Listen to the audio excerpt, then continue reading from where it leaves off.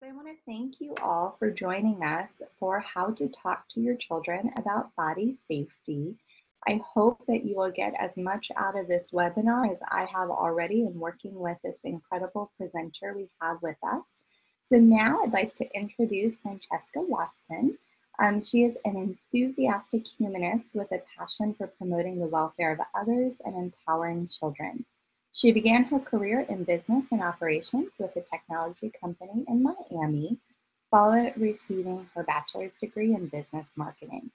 After nearly a decade of professional experience in the private sector, she transitioned her focus towards conflict resolution and social work. For the past 7 years, she has gained experience in the public sector fundraising, conducting outreach, fostering community engagement, supporting children by increasing their protective factors, and helping to build stronger families. She graduated with a master's degree in 2016 and originally joined the Department of Family Services Prevention Program in the Volunteer and Partner Services Unit as an AmeriCorps Vista, gaining additional experience in child welfare and delivering the Speak Up, Be Safe curriculum with the Body Safety Program. Now, as the Body Safety Program Coordinator, she has been thoroughly enjoying expanding the efforts of the program, building stronger families, teaching young children about body safety, and working side by side with volunteers from all walks of life in an effort to interrupt and prevent child abuse. So thank you so much for being here with us today, Francesca. It's all yours. Thank you for having me, Erica, and thank you for that introduction. Good morning to you all. As Erica mentioned, my name is Francesca. I'm the program coordinator for body safety, and I'll talk more about the program. I am excited to be here and happy to share all of this information that I think is very important for you to know, and I hope that you will find it useful.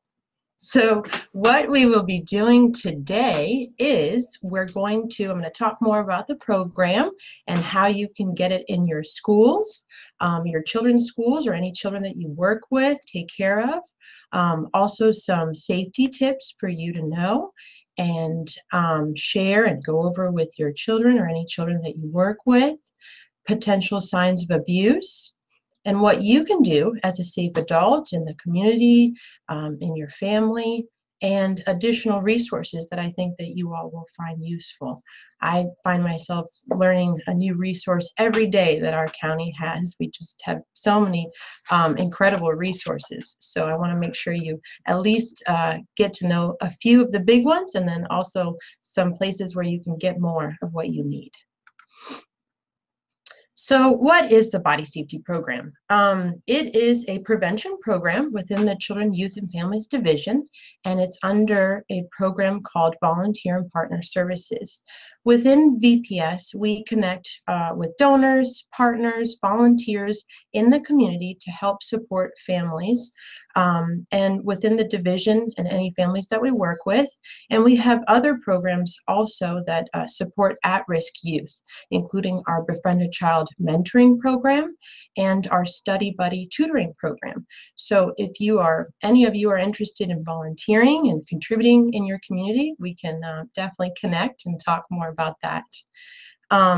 So the Body Safety Program is an educational program. It focuses on building safety skills within the child. We definitely go over child abuse and the 4 different types of abuse, and I'll go into more detail about that later. Bullying, strangers, internet predators.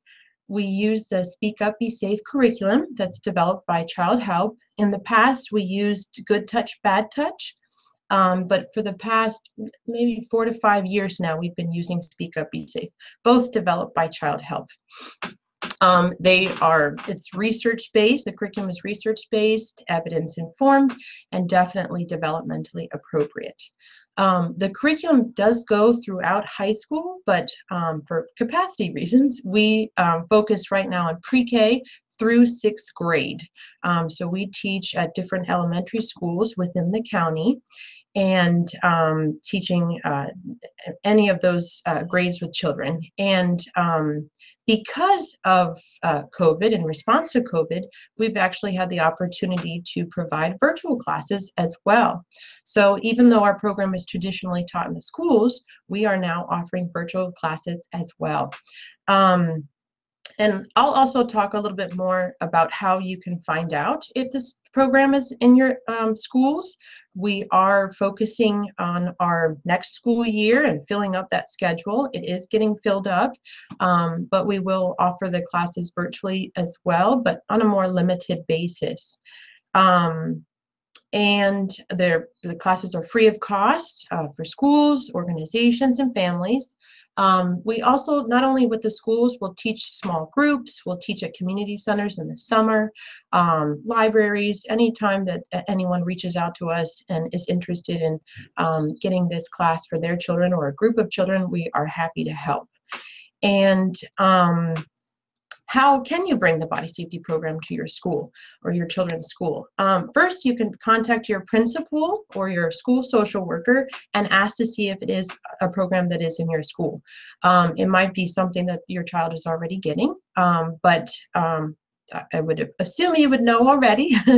But if not, you can definitely talk to your principal about it, talk to your school social worker, and ask them about the program. Ask them to bring the program to your school, because it is something that is extremely beneficial. It's a really nice complement to family life education, where it's taught by the teachers themselves, and it's a series of classes, and it goes over some of this stuff that the body safety program does review, which makes it a nice complement, but there's other items and topics that the FLE just doesn't cover, which is child abuse, the different types of abuse, and our goal with the program is to build awareness around this, because we know that internet predators or any abusers are trying to normalize this behavior. So we want to make sure children know what it is, what is okay touches, what isn't, and also know who to go to when they're feeling concerned or uncomfortable or confused. So it is a really nice complement to FLE within the schools. And then we usually visit the schools, are hosted throughout the week. We'll teach all grades. And you'll get information from the school through us about what the class was, what the lessons are, what your children learned, but also the 5 safety rules, which I'll go over later, that you can practice with them, and you can review with them, and you can continue the conversation. So each of the lessons, it's a one-time session that includes 2 lessons, and they go over specific safety concepts. First, that they're special, that they deserve to be safe, that there are rules that can help them stay safe, and that adults are responsible for keeping them safe. Oftentimes, especially as the children get older, they think that they're responsible for keeping them safe. We encourage them to always speak up, let their safe adults know when they feel unsafe or uncomfortable, and that there may be information that their safe adults don't know, so you can help them keep you safe, but it is ultimately adults' responsibility for keeping them safe. We go over private body parts, and that those are the parts of your body covered by a bathing suit. And I'll talk a little bit more about that. How to identify and talk about different types of abuse. So we go over the same 5 safety rules throughout all of the grades. And ideally, we would be in a school and visit the school every year so that we can go over this information. As they develop, there's different information that we review within the curriculum. But essentially, they learn the same 5 safety rules every year, as we know that repetition helps with retention. So the 5 safety rules that they'll learn is, the first one is, it's my body. This rule focuses on the fact that their body belongs to them. It doesn't belong to anybody else, and that they have boundaries, and they set those boundaries, and definitely speak up if someone crosses those boundaries. The second safety rule is to ask an adult if I'm safe. And we go over in the classroom and help each child identify at least 2 safe adults, maybe somebody in the community, but also someone at home. And these are people that they trust, that they feel comfortable talking to, that will listen to them, and that they feel okay talking about things that might be confusing, uncomfortable, even embarrassing. We want them to know who those safe adults are, who they can go to when they feel unsafe or confused, having any of those feelings. Third safety rule is I have choices, and we go over different choices that children have in unsafe situations when there might not be a safe adult around. We want to make sure that we empower them. We let them know, give them that confidence that they still have choices if there is no safe adult around. But for safety rule, we always want them to tell someone, to make sure that they go, if anything does happen, they're in a situation that's unsafe, or somebody made them feel unsafe, or they saw something that was unsafe. We encourage them and want them to tell someone and tell those safe adults. And for our children, it could be anyone. It could be a friend's parent. It could be their teachers. It could be their aunt. Could be their parents. We encourage them to have as many safe adults as they can have, because we want them to tell their safe adults if something's happening to them. We have busy lives as parents, as professionals, doing so many different things. So when our children are talking to us, or any child that we're working with, they may tell us something and we may not hear it. Although you would think that you would hear something, like when you're talking about abuse, you would hope that you would hear that, recognize that. But sometimes children don't tell you directly. They're not going to tell you. They may tell you a story about something that's happening to their friend. They could use different words, especially if they don't know how to talk about it themselves. And we're on our phones, we're on our computers, we're doing things, we're juggling multiple tasks at a time. So it could be really challenging for us to hear them. So that's why it's so important for them to have as many safe adults as possible, so that they can keep on telling until someone does something about it. And the fifth safety rule, which I feel like is the most important, is that it's never their fault.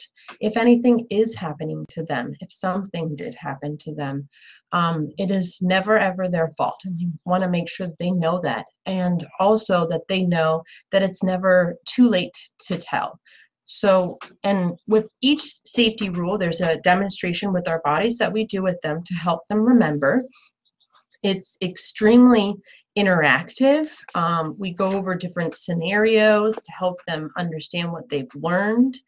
And we definitely talk about the 4 different types of abuse. So for physical abuse, we let them know it's hurting on the outside. And we'll use different language as they get older, but it's when someone hurts your body on the outside on purpose. Now, we definitely go over spanking, because this is something in Virginia, as we know, corporal punishment is legal. So how we present that is that some parents or caretakers, they may use physical discipline. So they may hit you to teach you something. But if it does leave a bruise or a mark, it could be abuse. And we use that language so that they know, like, oh, my mom hit me, that's it, it's abuse, I'm going to go call the police. We let them know that with everything that we mentioned, it could be abuse. It may be abuse. But that's why it's so important to then go to your safe adults, talk about it, and make sure that we take care of you and get you in a safe situation and stop anything from happening that's harming you. Emotional abuse. Sometimes we don't talk about this, at home, and it is really important. This is hurting on the inside. When someone's hurting your feelings on purpose, it's usually a pattern, still something that's happening over and over again, but it's not okay. This could be another child, a bully. It could be an adult. It could be someone you know and you love. And we definitely talk about the fact that people that abuse children usually are someone the child knows. It's not strangers. And we talk about stranger danger, but we definitely talk about the fact that some adults make bad decisions and that they may hurt children. And it could be someone that you know, someone that you may love. But that's why it's so important to have those safe adults, talk to them, and make sure that the abuse stops from happening. And we talk about abuse with private body parts. So until they get to about 5th and 6th grade, we don't use the term even sexual. It is in the slides for 5th and 6th grade, but then we revisit it as abuse with private body parts. Again, this is a curriculum that helps you use the language that they can understand. So when we talk abuse with private body parts, we go into detail about situations when it might be okay for someone to see or touch their private body parts. This would include when they're younger, right? If they're bathing, maybe they need help changing or in a bath. But as they get older, we let them know no one should be touching your private body parts. With the exception of you may hurt your private body parts, you may need to go to the doctor, and your safe adult is there. But otherwise, no one should be seeing or touching your private body parts. No one should make you see or touch their private body parts. No one should take pictures or videos of your private body parts, or make you look at pictures or videos of private body parts. And that anything with their private body parts should never be a secret, and definitely not a game. And anything that they feel uncomfortable about with their private body parts, we encourage them to go to their safe adults. And even if it's something that they're curious about, that's why it's so important to have these conversations with the children you work with or your own, because we want to make sure that they feel comfortable talking about these things if they're curious, but also if something's happening. And then neglect. We talk about neglect. This is one of the most common forms of abuse.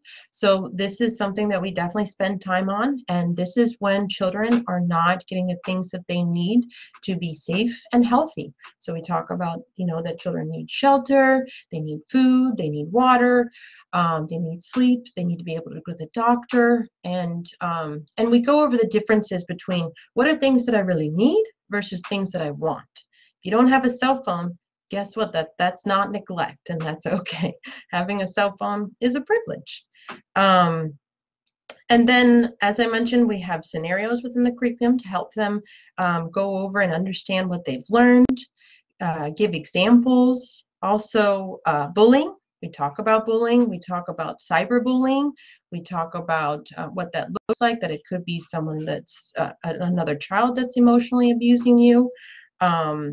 And online safety. Definitely go over the different safety rules that they have when they're on their phone, when they're using different apps, even in games, social media, any of that stuff. We want to make sure that they know some safety rules when they're online, especially going over the fact that strangers are outside when we're walking around, but the strangers online, they can pretend to be anyone. They can put a picture there up of anyone. So it's harder to even tell strangers online. That's why it's so important not to give out any of your personal information.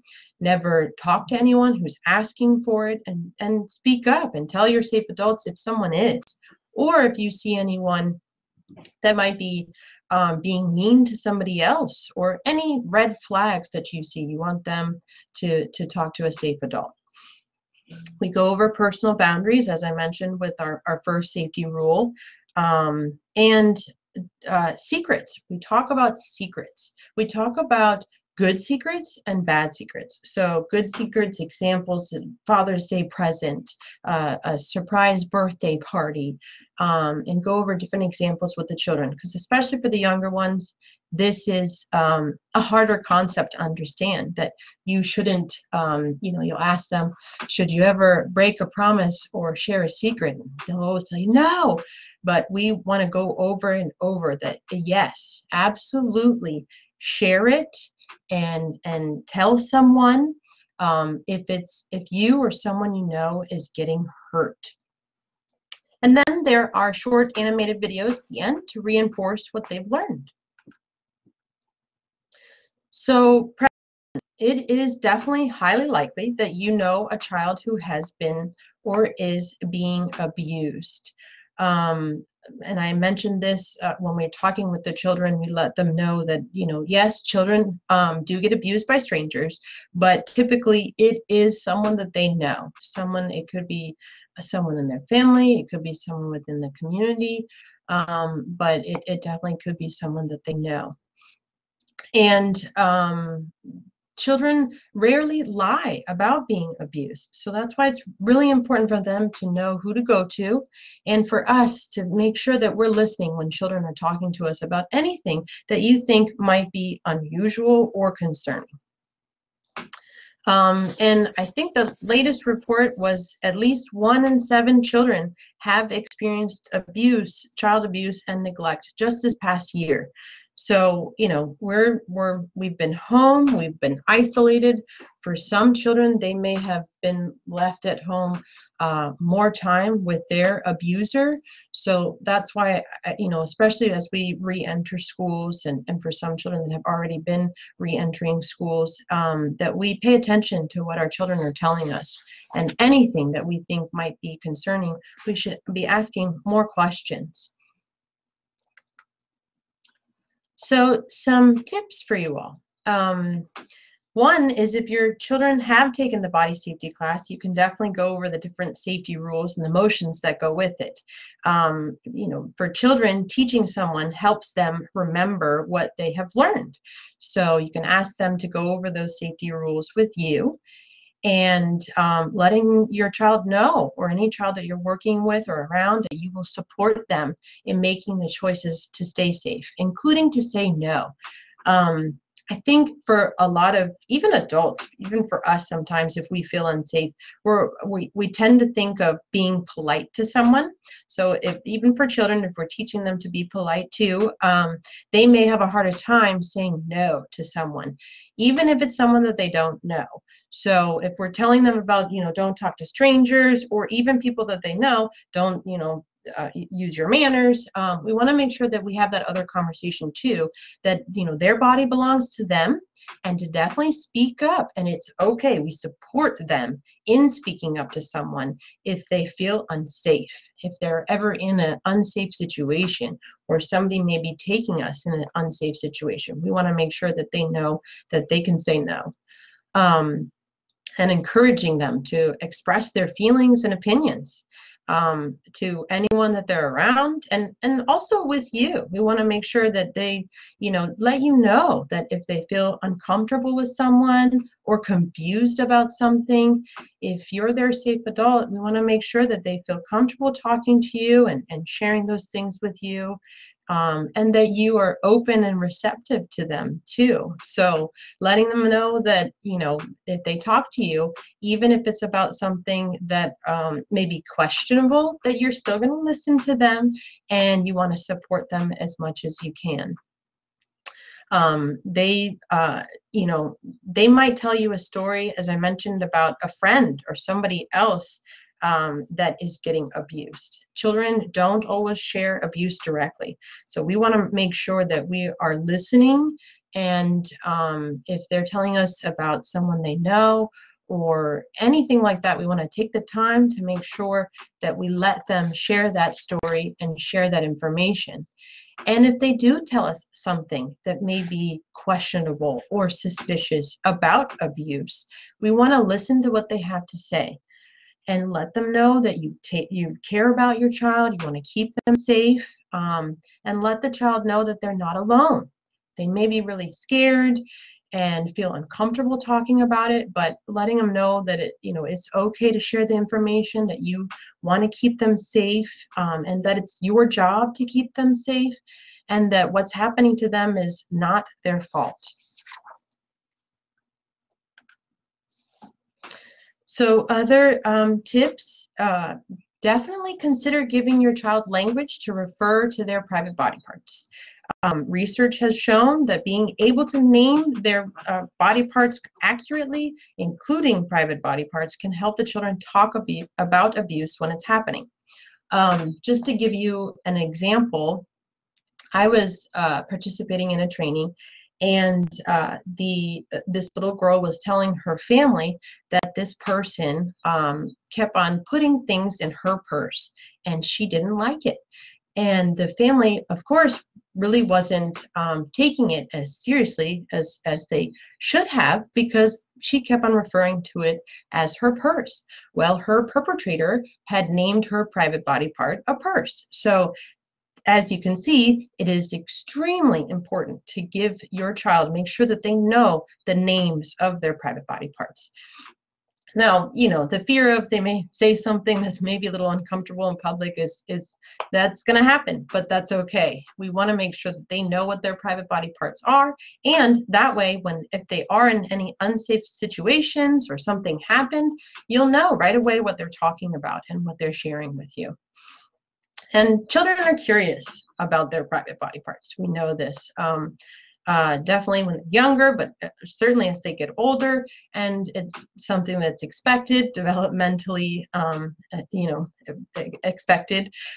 So, it's something that maybe we feel uncomfortable talking about, and things that happen with our private body parts, but we want to make sure our children feel comfortable talking about these things with us. So there are a lot of really good books to read with your children and to help you use that language in talking about these things with your children or any children that you work with. I know Erica will share that afterwards if she hasn't already, but it makes it a lot easier for us to talk about those sensitive topics with the children that we're around and any of our children. And, some questions maybe will, talking about their private body parts, and especially in the curriculum when we do talk about when it is okay, and as they get older, when should I stop helping my child bathe? Every child is different, and I think that the sooner that you can empower them and teach them things to do on their own, the better. So go by one developmentally, typically maybe 5 to 8, but go by your child's developmental growth and kind of determine when do you think it's okay. And the moment that they say, hey, they want to do it on their own, or maybe they need a little bit of privacy, follow their lead. That's something that you can continue talking about too, especially as you get older. How often do I talk about this stuff? It's important information to go over with your children or the children that you work with. So we're in the schools every year. But it's not to say if there's a situation, certainly bring it back up. You can use those safety rules that they learned, apply the safety rules. But, continuing on the conversation as they reach milestones, as they get older, they're going to develop. So it's important to continue to have these conversations that are developmentally appropriate as they get older. And use the language right from the program, as I mentioned. So, if they do take the class, or we can certainly talk about how to schedule a virtual class for them afterwards. But it's good to use, okay, well, what safety rule would you have applied in this situation if they tell you about a situation? Or let's say they run off in a crowd at the store or something. Talk to them, remind them about the safety rules, bring it back up. And definitely encourage them to talk to you whenever they feel they're asking themselves, do I feel safe? And another really important tip is to review your personal information with them. You may ask a child, okay, what's your mom's name? And they're going to tell you mom. But if you are ever separated with your child, they're going to need to know your information. So what's your mom's full name? What's one of your safe adults' full name, their real name and their full name, so that if they're separated, they're going to give you that information. Also, your phone number, right? Try to memorize at least one of your safe adults' phone numbers. Write that information down on the refrigerator, review it with them, help them memorize it. Some children are like, oh no, I have it in my phone, but phones can die. They may not be on you when you're in an unsafe situation. So you want to make sure that they know that information and have it memorized. And then if your child has taken the body safety class, or we can schedule one, make sure you review those safety rules with them often, because again, repetition is definitely really important. So what are some things to look out for? Some potential signs of abuse. you know, a lot of times it's not something that parents just are making bad choices. It's they have reached a point when they are just overburdened, overwhelmed. They, can't handle certain things. They've gotten to a point where they're just not able to handle so many things. And it could happen to anyone. But that's why we want to make sure we get in there and help any families that may get to that point, before that point, really, so that we can get families connected to resources, and we can make sure that they don't get to that point where they're overwhelmed or overburdened and then may end up hurting any children.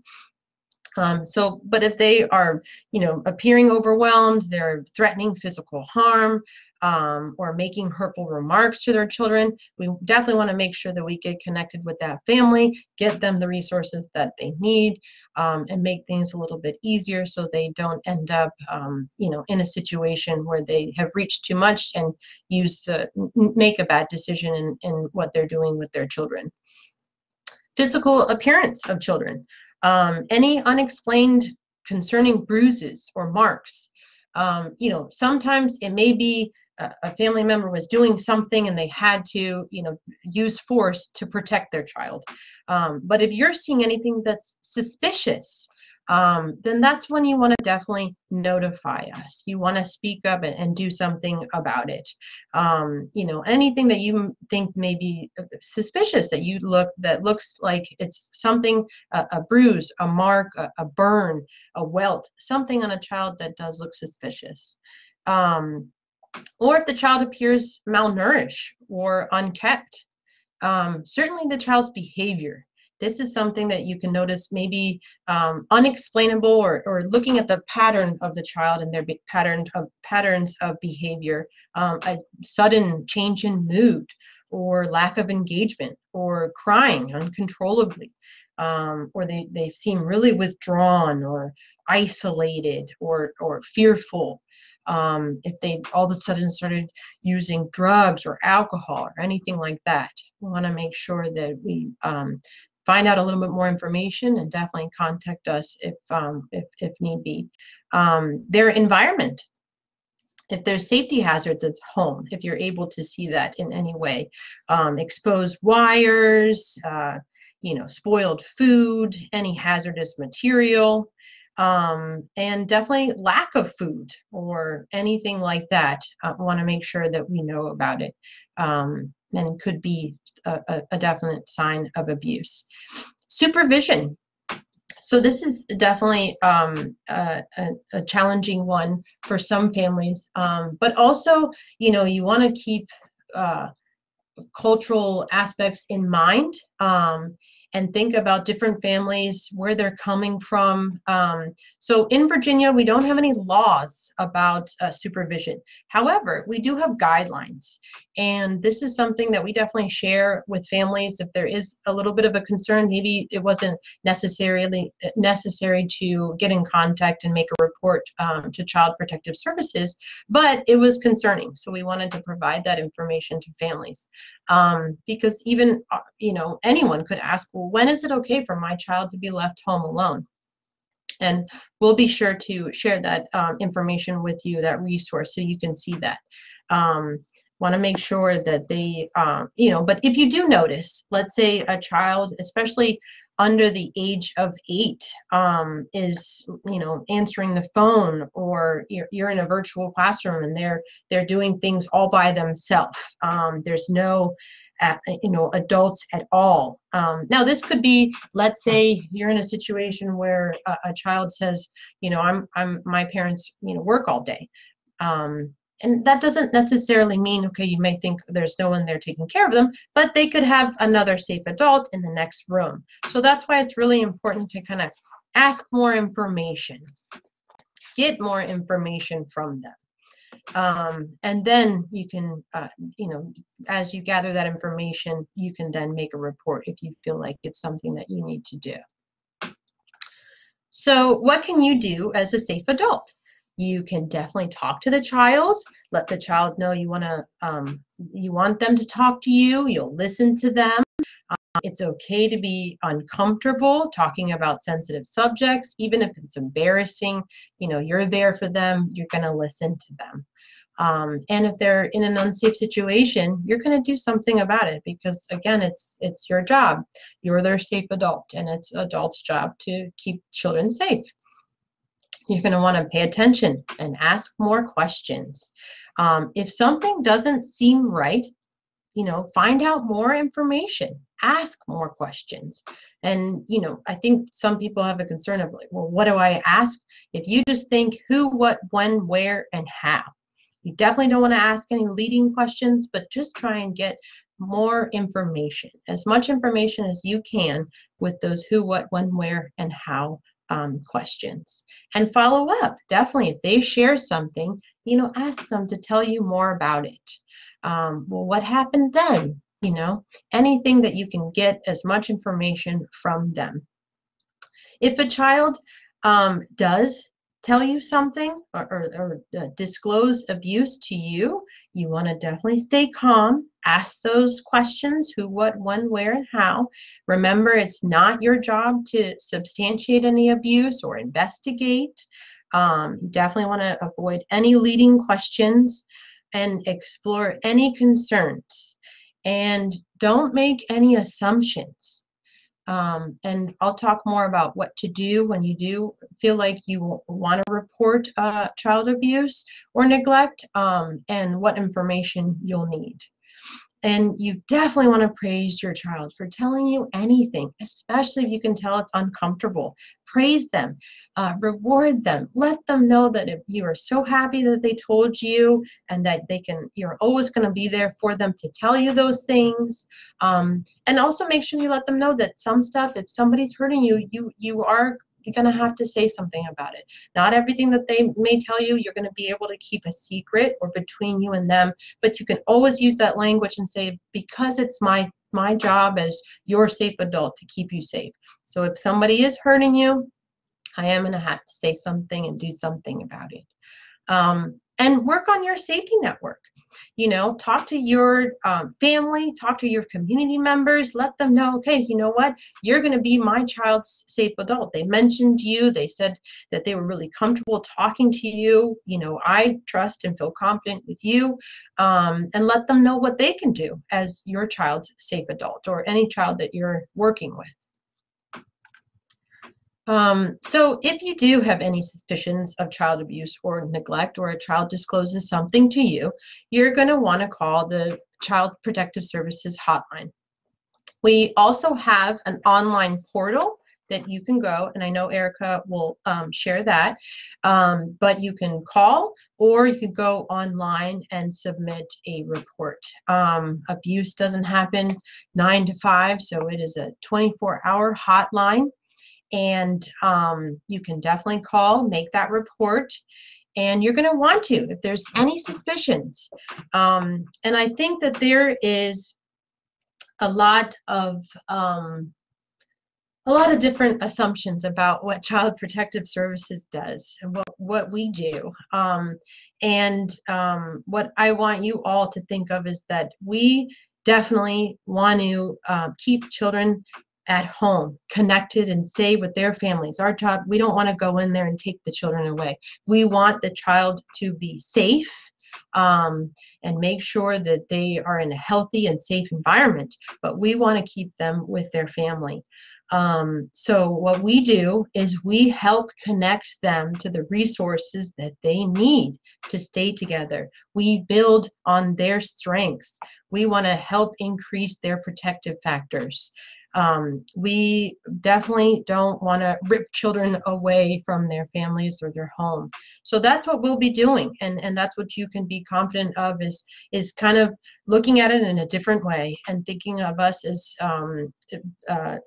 staff and a department that wants to help families and help ensure the safety and well-being of children and build on their strengths and the family's strengths.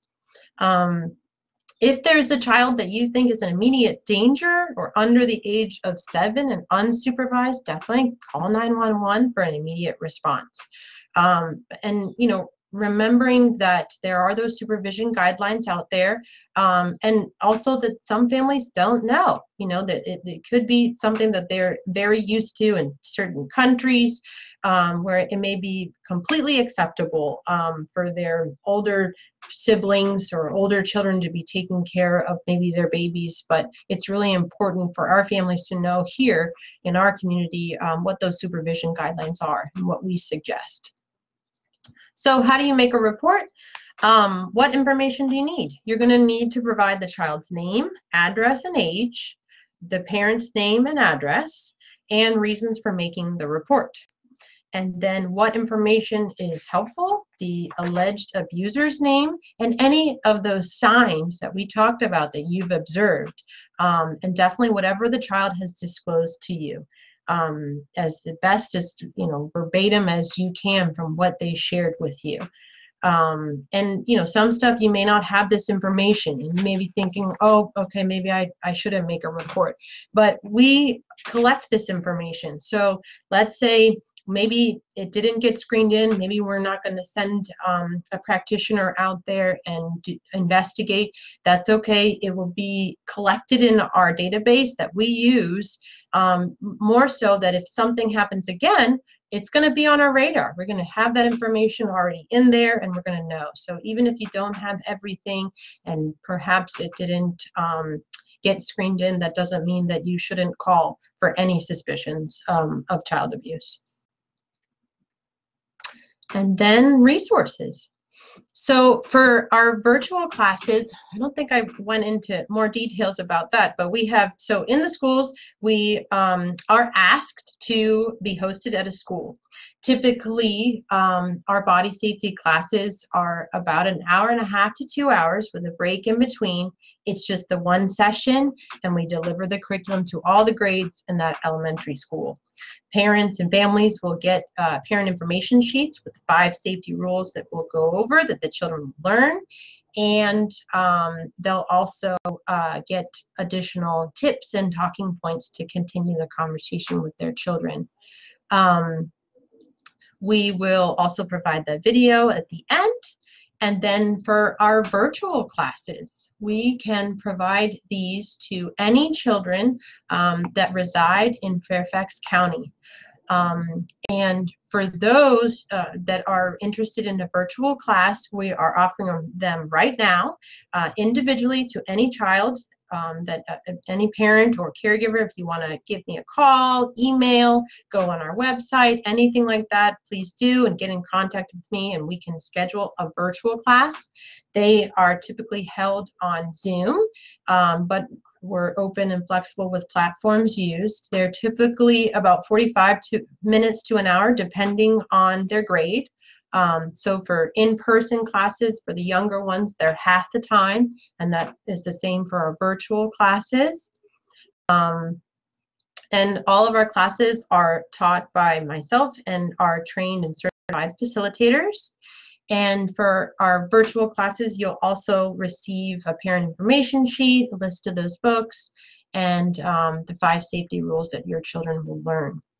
And again, free of cost, available to any children that reside in Fairfax County. So there's my number there on the screen, my email. If you need to make a report, there's our CPS hotline number. Also, I know Erica already shared our mandated reporter tip sheet. If you are a mandated reporter or just interested, we at DFS, the Department of Family Services, had developed a really helpful tip sheet going over some of those things that I already reviewed, as far as questions and information to get from your children, but also what you'll need to make that report. And then our supervision guidelines. We have a parent support line that you can call. Let's say you are in need of something and are looking for any type of resource. If you call our parent support line, they will be happy to help you and get you connected with the resources that you're in need of. As I mentioned, we have a number of resources in the county, more so than I can even keep track of. So I'm sure if there's something that you need, we can connect you with it. If you're in a situation you feel like might be safe with your partner or whomever's in your house, we have our domestic and sexual violence advocate center, and there's a hotline there that's 24 hours also that you can get in contact with. If you're in need of childcare, maybe feeling like there's a financial burden, we offer childcare assistance. So we have a program where you can submit a referral for that. And there's their phone number also. And any other housing, medical, employment questions or resources in need of, you can get in contact with our self-sufficiency department or in general DFS. And there's our general number there. If you want to stay connected with us or want to learn more about the resources we have, definitely we're on Facebook. Just found out recently we're on LinkedIn, so we have social media pages that you can get connected with. There's a lot of resources, so I encourage you to get on there and like our page. And then also I often use this with the families I work with. And I know a lot of my coworkers do. It's called Snapshot, and it is a resource guide that's pages and pages of a lot of different resources. And it has a nice table of contents to really get you directed and guided to where you need to go, what information you need. And definitely you can go on our website, fairfaxcounty.gov, and search for the Department of Family Services. And look for any resources that you're in need of. So what we talked about today, we went over the body safety program. And again, if you are interested in having that program at your child's school, you can definitely reach out to me, but talk to your principal and social worker. If you want a virtual class for your child, you can definitely reach out to me and we can schedule that. The classes right now are taught in English and in Spanish. So if you have a Spanish speaking child that you're working with or you have, we can definitely provide them the body safety class also. And we went over our tips and potential signs of abuse, what you can do as a safe adult, and resources. So let's go ahead and take a look at the questions. Thank you, Francesca. We have now opened up the chat for questions, and we would love to hear about those. As you're considering what you'd like to ask about, I know, Francesca, you had shared with me a story about a purse that I think might be helpful for our families to hear. Yes, so I did mention it a little bit, but yes, thank you for bringing it up. I was at a training, and this is in reference to how important it is to talk to your children about their specific private body parts and what they are. This little girl kept on telling her family, her parents, that this person kept on sticking things in her purse, and she didn't like it. Her parents did not really take it as serious as they needed to, because they did not realize what she was talking about. She did not know the specific names of her private body parts, and her perpetrator was calling her private body part a purse. So again, why it's so important to make sure you give children the specific anatomical names for their private body parts, so that not only they can share things with you about maybe the curiosities and things that they have going on in their mind, but also if somebody is doing something to any one of their private body parts, you're going to know exactly what they're talking about. Thank you. That story is so powerful. Valerie Yes. wants to know, do we have to have a certain number of kids gathered to request a virtual body safety class at home? That's a great question. So you don't. Right now our virtual classes are on an individual basis. because just because of COVID right now, we found it a little bit easier. Not to say that we haven't provided virtual classes for a classroom, but if you have a child at home that you would like the body safety class for, certainly you can reach out to me and we can get that scheduled. Great. And since your book list is so comprehensive and there are so many options, do you have any favorites that you want to highlight for our families? Well, to be honest, one of my favorites as a younger girl, even for myself, because it's still a classic. I was surprised it was even on the list. But Where Did I Come From is a really good one to begin the conversation, understanding even what sex is.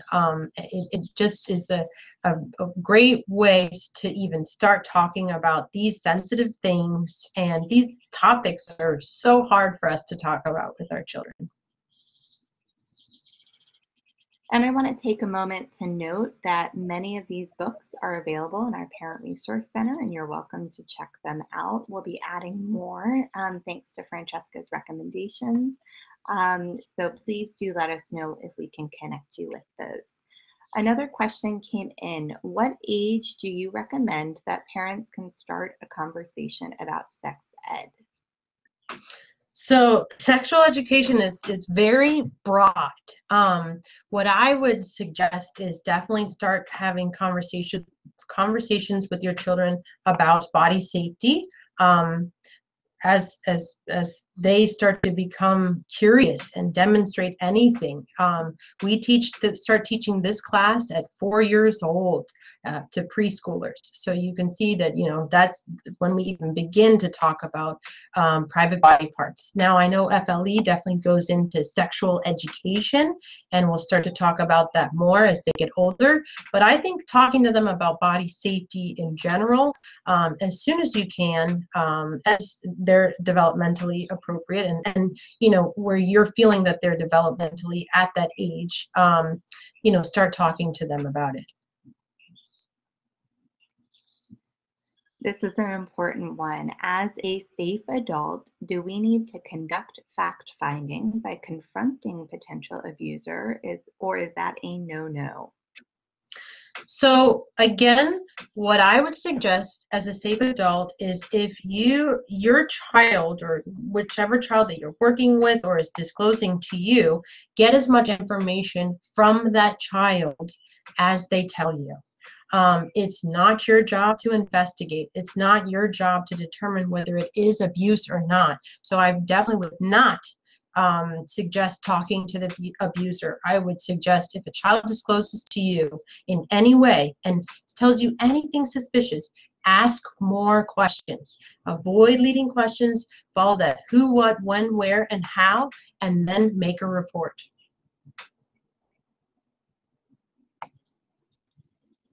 Another question, is there an age where siblings need to be separated because of being different sexes? Will the kids come to that on their own? I have an 8 and 9-year-old, and they likely will be in the bathroom together to chat while the other one is in the shower. Is that okay? So I would follow your children's lead.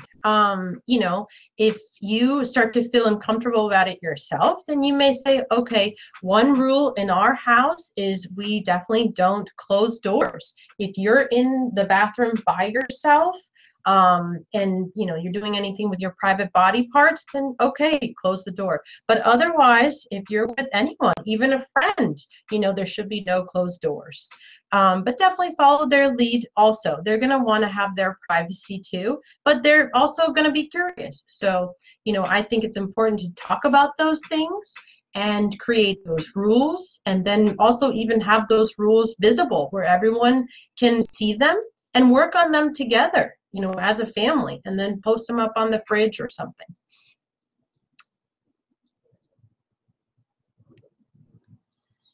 And we have time for more questions if anyone has them, but I'd also like to ask, what advice might you have for parents who maybe feel a little embarrassed or unsure of how to approach these topics with their kids?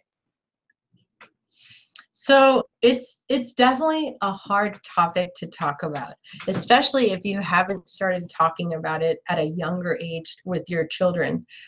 So I would encourage you to at least get any one of those books and start there if you're feeling uncomfortable talking about it. But I also would encourage you to get connected with our program to start to use the language that's in there, because it's already, the research has already been done. We know it's developmentally appropriate, and it'll give you those words to use to talk to your children about it. It's not something that you want to avoid talking about or think, okay, they're going to learn this in school. We want to make sure it's our responsibility as community members to keep our children safe. So we want to make sure, especially as parents, but as safe adults, that we have these conversations with our children, even if they're hard to talk about. But that's why, we have those books out there that you can use, the body safety program, and also, go slowly with your child at your own pace that you feel comfortable. But you definitely want to have those conversations.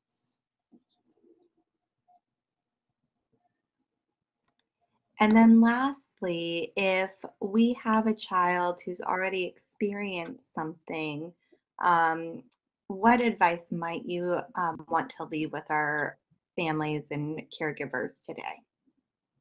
Absolutely. So, first and foremost, you want to make sure that you reassure that child that it is not their fault that that happened to them. You want to praise them for sharing that information with you. Make sure that you let them know how brave they are, that you support them. You want to make sure that they feel supported by you, that they did the right thing. And it may be hard for some families. I know that one family, it could be a relative, and that may be extremely challenging for the family as a whole. So making sure that that child knows that you fully support them, that it's definitely not their fault, and definitely get connected with any resources that you can. There's a lot of resources for counseling and support, not only for the children that have experienced any abuse, but also for the parents and caregivers, because it's hard for everyone. It's traumatic for everyone, and it's a hard thing to overcome.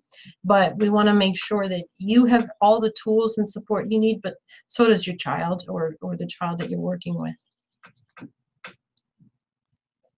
I want to thank you, Francesca, for being with us this morning. I want to thank each of our participants for joining us for this incredibly important topic. And I hope that you have walked away learning as much as I have, appreciating the resources that we have available to us. And I do hope that you will reach out to Francesca and the Body Safety Program.